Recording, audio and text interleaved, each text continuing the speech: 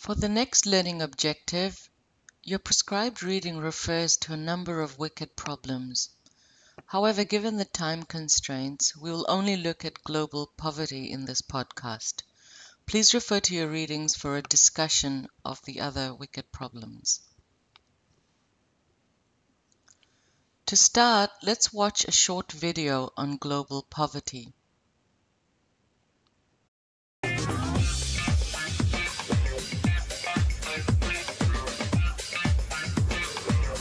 Back in the year 2000, the UN General Assembly adopted the Millennium Development Goals, one of which was to eradicate hunger and poverty by the year 2015.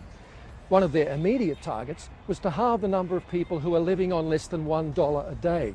Right now, that's about 1 billion people. Today, we're in Copenhagen, Denmark. Behind me is the Stock Exchange building. In 2004, a group of respected world economists met in this city. Their goal was to prioritise world problems based on where economic resources could be put to best use.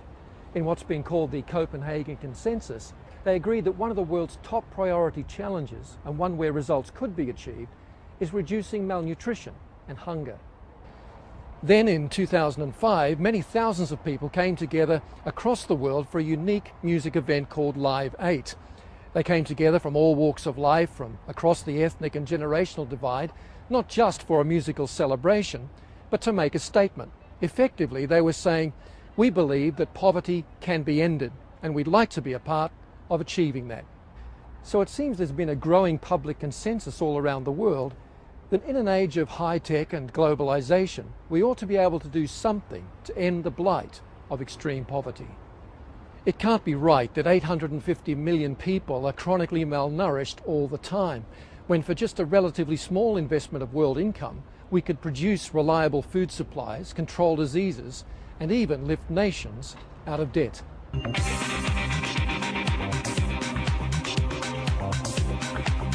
So what are the factors that contribute to extreme poverty?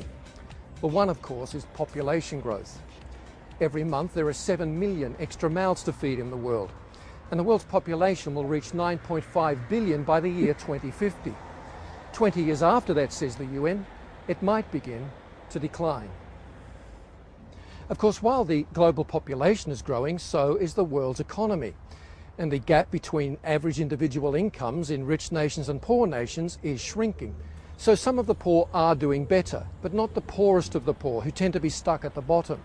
Every year, 10 million children will die simply because their families, their communities, and their nations are too poor to sustain them.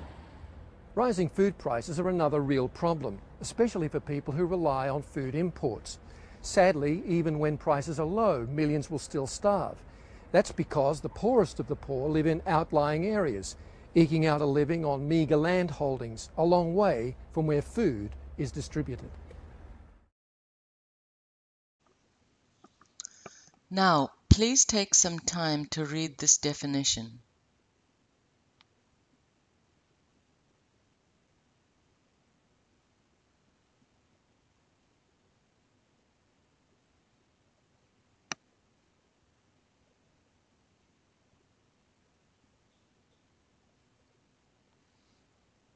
Based on this definition, which countries in the world have no poverty whatsoever? What about the difference between developed and developing world poverty? There are two ways to think about poverty: absolute and relative poverty. Absolute poverty refers to a person who lacks food, water, shelter, or access to basic medical facilities and clothing. However, you're considered to be relatively poor if you can afford less than everyone else around you. So you'd think it was reasonable to go with the first definition of absolute poverty. If we were a rich enough society that absolutely everyone could feed themselves and live in a decent house, then why call anyone poor? Poverty is very complicated, and that is inherently problematic to measure. The UN is attempting to create absolute measures of poverty in the developed world context and in the developing world context. This is, of course, relativism but it does set out absolute measures that can be used as a basis for comparison. There are multiple causes of global poverty in a number of parts of the world, such as unfair trade, war or conflict, little or no access to land, poor healthcare systems, etc. These multiple causes interact together to create the poverty trap, which makes it even harder to escape. Different events and circumstances in the lives of those living in poverty reinforce this situation and make it increasingly difficult to escape poverty. For example, hunger, disease, and lack of education lead to fewer job opportunities. Those without a steady income are too poor to pay for food in times of crisis. Those without an education are less likely to know the causes of disease. Fewer educated people in a population means fewer people able to build an efficient infrastructure.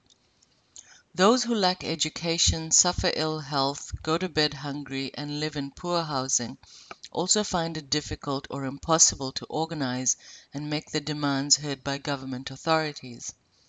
In addition to being poor, they are powerless, and this makes it even more difficult to escape the poverty trap.